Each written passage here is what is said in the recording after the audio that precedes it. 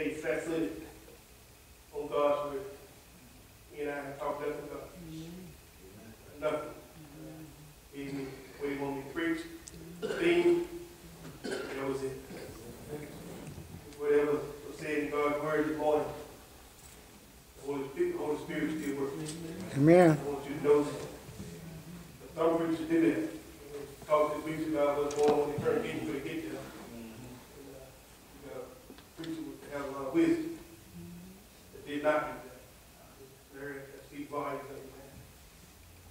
But I tell you, y'all just don't know, y'all have helped me this morning.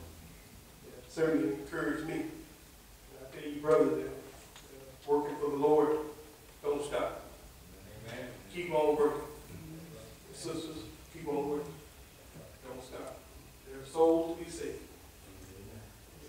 They want to know about Jesus. And you have to go into all the world. Not just here in this area. You got to go tell people about the Lord. Amen? Amen. This evening, for the next while or two, I want to look at something. In Genesis 18, I appreciate you, brother, for reading. I want you to see that the question on the floor this evening, is there anything too hard for the Lord? Is there anything too hard for the Lord? I want to personally invite the, what's the name of the group? Soul Seekers. I want to personally, I'm the chairman of the Arkansas Christian Retreat. I want to invite you to come to High Spring, sing in front of some folks. And I tell you what, we would love to have you. October 25th at 7 o'clock down in High Springs, Arkansas at the Hotel High Springs. So if y'all can make it, we'd love to have you. And I tell you what, make sure you sing. I tell you, y'all got some beautiful voices. That's wonderful. So if you come, we'd love to have you. They're going to tell you already put your name on the program. That's called faith, baby. Well, look at this here. These first 5 books, we're in the Old Testament here for a little while. These first 5 books of the Old Testament are known to be some good history. Amen. Genesis, Exodus, Leviticus, Numbers, and Deuteronomy. These first 5 books constitute the first division of the Hebrew canon of Scripture, which is commonly called the Law of Moses. They are the foundation of the Bible. They're called the book of the beginnings. These first 5 called the book of the beginning. Some good history. Many things took place in these first 5. Somebody will say, is there anything too hard for the Lord? Here, you're going to see the universe. You're going to see men and women. You're going to see sin and death. You're going to see promise and redemption. You're going to see origin and sacrifice. You're going to see diverse language and nations. You're going to see many things that take place in these first 5 books. And I want you to know today, the question is there anything too hard for the Lord? I want to know that if you could think about anything in your life, can you ask the question, is there anything too hard for the Lord? Just think about it. The Lord can take whatever you're going through, all your problems, and work it out. And you crying and worried about it, and the Lord will already work it out. You ought to be saying, ain't nothing too hard for the Lord. My Lord is able to do all things but fail. Look at this book. You remember the great patriarch Abraham, the firstborn of the 3 sons. You're going to see that he was known as the father of many nations. He was a friend of God. Ain't that a blessing to be a friend of God? Amen. Somebody says, anything too hard for the Lord. When we read Abraham's story, it's not just a story. It's more than just a story. It's a story It's a story of a man's life that's full of faithfulness. Anybody can say this evening, if anybody want to know a man that's faithful, the man like Abraham was a faithful man. And so we need more men like Abraham today that is faithful to God. Is there anything too hard for the Lord? As a result, we'll have better homes if we have more faithful men. If we have more faithful men, we have better communities. If we have more faithful men, we have better cities. It'll be a better America. It'll be a better world. Is there anything too hard for the Lord? When you follow Abraham's life in the scripture, you're going to see that he's a friend of God. Somebody will say, thank you, Lord. Thank you that Abraham was a friend of the Lord. In Genesis chapter 11, you're going to see that he was a compassion taking place.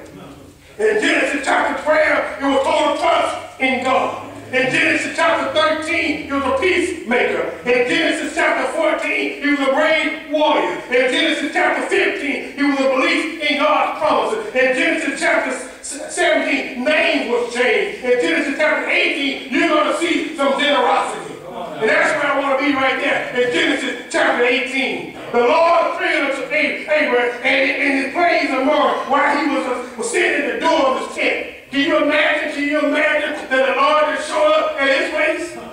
And the Lord, just think about it. The Lord just showed up at his place. He was a friend of God. Somebody ought to be saying right now, it ain't nothing too hard for God. Somebody ought to say, no matter what you're going through, I got a friend. I'm a friend of the Lord. And whatever I'm going through, the Lord will work it out. Is anything too hard for the Lord? You got sickness in your life? Somebody else said, my God can fix it. You had death, lost loved ones in your life? God can comfort you. Ain't nothing too hard for the Lord. I want you to see this story.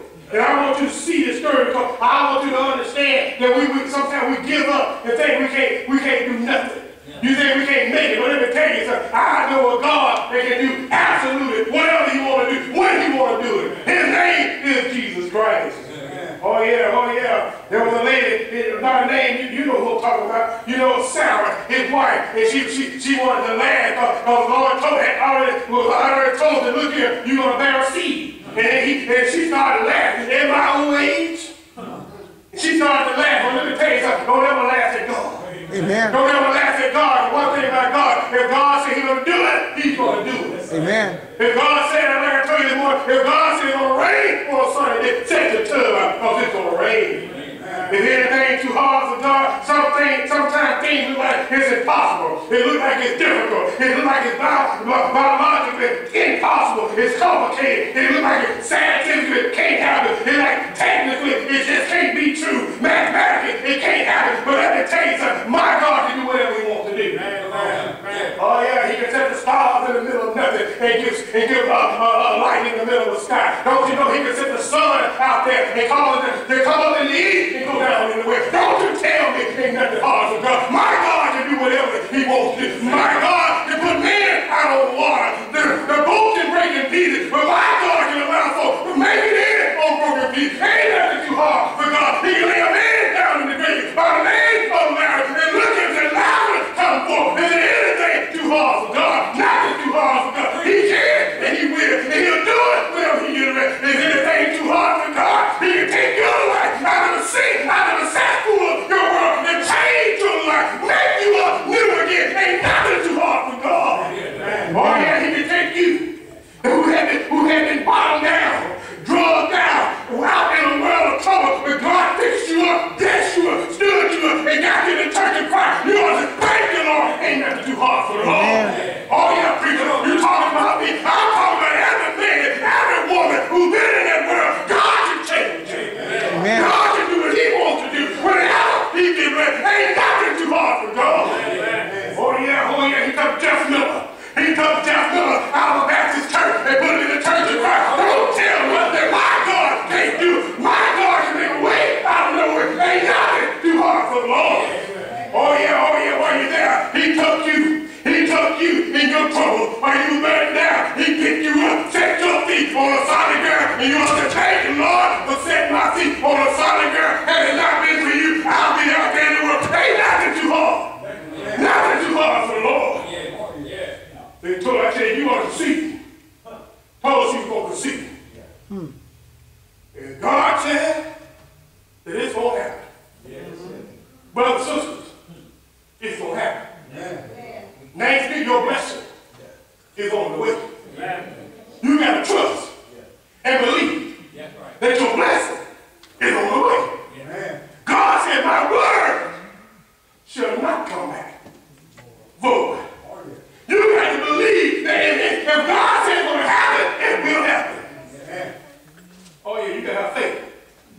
Somebody said you gotta have faith.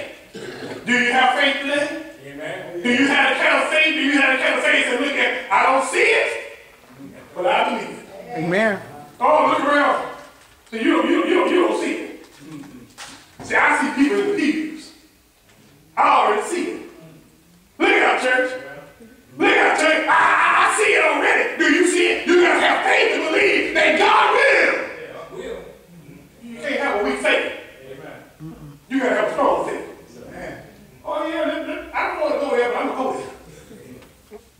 Lisa and I, we've been married 25 years. Somewhere along through there. Let me tell you. I used to run with two other guys in high school and college. One name was Andre, one name was Gerald. Andre said, I'll never get married. That's what he said. Gerald would always say, I'm going to marry a city girl. I said, I ain't married no more kids. That's what I said. But you got to understand what God did here. Gerald said he going to marry a city girl. He married a country girl. Right down the road where I somewhere I live. Andre, who said he wasn't going to get married, was the first one to get married. I said I wasn't going to marry no more kids, marry one with 2 kids. Is there anything too hard for God? Nope. It ain't your will, but it's God's will. Amen. Whatever God's will be done. Oh, I feel like preaching now. You got to understand that God can make a way out of no way. See, while you running around here talking what God can't do, God can change you, folks. Oh, yes, he can create the universe. Surely he can change you. If he can make the water be still and the wind be still, surely he can change you. Oh, yeah, if he can move the stars in the gravitation like he wants to move, the moon the way he wants to move, surely he can move you. Oh, yeah, if he can separate land from water, surely he can change you. Oh yeah, if he can make a 4-footed animal and all creeping things, surely he can take them 2 legs of yours and give them stand up for Christ. Surely he can change you. Ain't nothing too hard for the Lord. But see, we need a reminder. Amen. We need a reminder. If he can burn a bush and not consume it, ain't nothing too hard for the Lord. If he can transform a rod into a serpent, ain't nothing too hard for the Lord.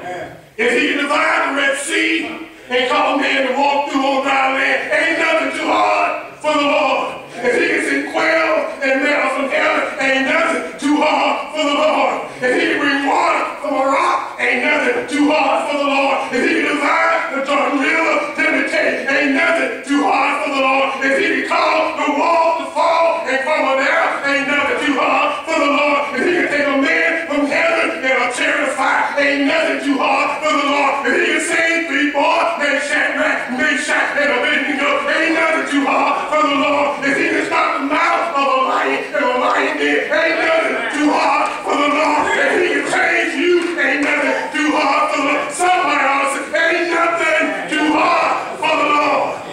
Nothing too hard. Whatever God says, God can do it. See, let me tell you about life. Necessities sometimes can make you feel like you're in the world. People can put you down. The boss can work you down. Sometimes brothers can bring you down. The devil make you feel low down. But if you don't have any of these problems, just keep living. Just keep living. Problem will come. I like what a preacher said one time. He said difficulties have shown a great accuracy.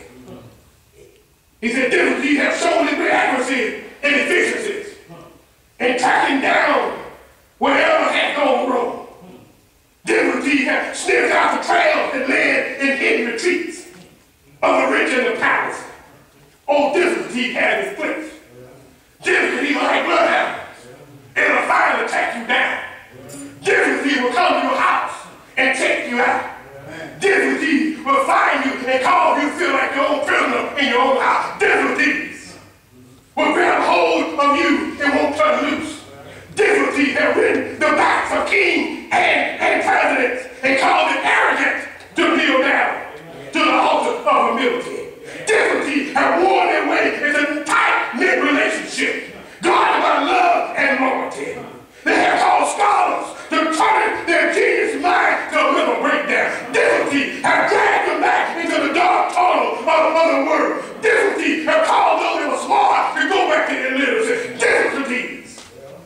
have released their powers, induced strokes and ulcers. Difficulties have caused heart attacks and scared of suicidal thoughts. Difficulties have looted from you from being stable.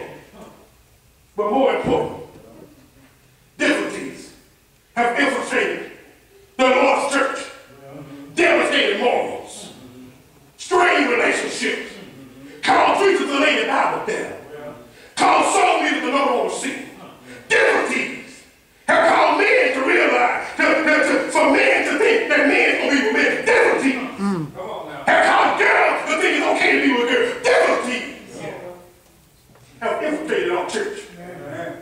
But until we realize, through all the difficulties of this world, ain't nothing too hard for the Lord. If anything too hard for the Lord, nothing too hard for the Lord. Mark chapter 9 and verse 23, if you can believe, all things are possible to him that believeth.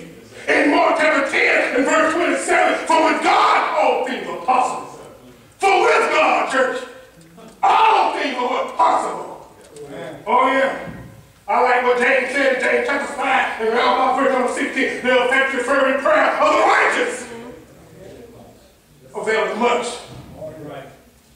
David said, he said, Psalm 121, he said, I will lift up my eyes to the hills, for we're talking about help. And I like, he said, my help comes from the Lord, from who made the heavens and the earth. Ain't nothing too hard for the Lord. Whatever you're going through, trust God. He will bring you through. Amen. Let me tell you, church, he's able.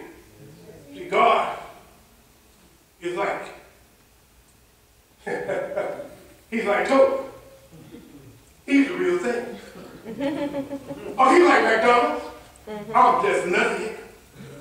God is like General Electric. He likes your past. God is like Better Aspirin. He still works wonders. God is like Hallmark cars. He cares enough to send the very best. God is like time. He gets the stains out that others leave behind. God is like VO5 hairspray. He holds it through together from all kinds of weather. God is like down soap. Aren't you glad you know him? And aren't you glad everybody else do? God is like Sears. He is everything. God is like Alka-Seltzer. Try him, you just might like him. He's like Scotch tape. You can't see him, but you know he's there. God is like American Express car. Don't leave home without him. God is like Energizer. He just keeps going and going and going. God is like a catalog frosted flake. He's just great. Don't ever give up on God. God is good. Not sometimes, brother, but all the time. Let me close. I'm going to do long. Will I do long? No. Thank you, brother. Let me share this with you. Be careful how you treat folks. You never know when you're going to need them. Y'all let this sink in. Two quick illustrations on this. You know, in this life, I tell people at least try to be friends to at least 6 folks. Well, at least 6. See, let me just have you 3 brothers right here, please. If y'all come. Carl, Gilbert, and Brother Ed. If y'all come. Brother Jones, I forgot your name. Brother Mel, if you come. Good soul leader when you come. I just need you. Just 3 on this side and 3 on this side. And I need y'all to just look the other way. But I need you to come this way. Come back, Brother Ed. Come on back, Brother Gill. Brother Jones, go to the beginning. Go to the start of it. Now, I don't care what you're doing in life, but y'all just stay right there. Y'all just stay right there and tell me the other way. I don't care what you do in life. You may act like you don't ever need nobody. You may act like you got this thing all together, you never need a friend. But I want you to know that one day you're going to need 6 good men. You're going to need 3 on one side, and you're going to need 3 on the other side. And one day somebody will have to carry you to your final resting place. I tell you to treat folks right, treat them right while you live. You never know know when you're going to need him again. Somebody ought to say, is there anything too hard for the Lord? Why you mistreat folk? The same folk that you mistreat. They made you one. Now to carry it to your final refuge. Be careful how you keep folks. Thank you. God bless you. Let me show you this, I'm going. One day, the man had a farm, was out on a farm. His best friend was a dog. He called it his best friend. And he had a big lake behind his house. Sometime in the middle of the night, the old dog named Frankie. Old Frankie would wake up in the middle of the night barking and barking and barking. The old farmer got tired of Frankie barking in the middle of the night. He'd go out there, shut up, Frankie, shut up, Frankie. Get back in there and be still. And stop all that noise, Frankie. So as time went by, sometime even in the middle of the day, the old was trying to take a nap, and old Frankie would start barking. But the owner used to tell Frankie, Frankie is my best friend. But one day he got tired of old Frankie barking. He said, I tell you what I'm going to do. He grabbed hold of Frankie, took Frankie, put Frankie in the little boat that he had, went out on the lake. He said, I'm going to kill Frankie this day. I'm sick of Frankie.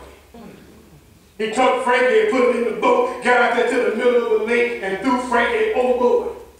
Frankie was trying to get back in the boat, and the old owner stood up in the middle of the boat. He took the pedal and tried to hit Frankie. But when he hit Frankie, he fell in the water.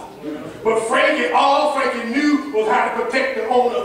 All Frankie knew was about to look out for the owner. So what Frankie did, Frankie grabbed hold of the old owner and started swimming and brought the owner to shore. Let me tell you, he tried to take him out when Frankie tried to save him. You don't never know what Frankie was doing in the middle of the night when somebody had to try to hum. He warned Frank, he warned the owner. You don't never know when somebody's trying to correct you. They're trying to help you. They're not trying to hurt you. They're trying to make sure that you're all right. They're looking out for your soul. While the preacher is preaching until you get your life right with God, we're looking out for your soul. You might try to smother us, you might try to drown us, but I'll tell you one thing is the foolish of preaching that's going to save the soul of man. I'll preach, and I'm going to preach it in season, out of season, reprove, with all long suffering. But one day,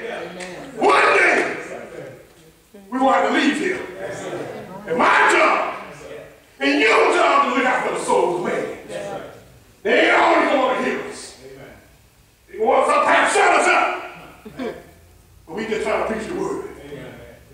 Is there anything too hard for the Lord?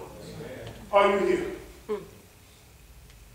You're going to trust God. Trust Him. If He brings you to it, church, He will bring you through it. He will. He will, church. Your pain and suffering is in your house. Trust God. If you lost a loved one, trust God. And your faith is not weak, trust God. There's a reason why you're here today. Trust God through the process. You may not understand it. You may not understand what He's doing in your life. You wonder why this going wrong and this going wrong. Trust Him. He's getting you ready, preparing you, increasing your faith. You ought to come. This week is about revival. You ought to come. I've lost mother, father, brother. And it seems like it's back to back. But you got to trust God. Amen. And just to know God is able. He will. He will. If you're here. Don't do it for the preacher. Do it for yourself. Amen. Trust God. Is there anything too hard for the Lord? While Sarah laughed, God provided. What do you do? Talking about faith, will you come? The Bible says, now faith comes by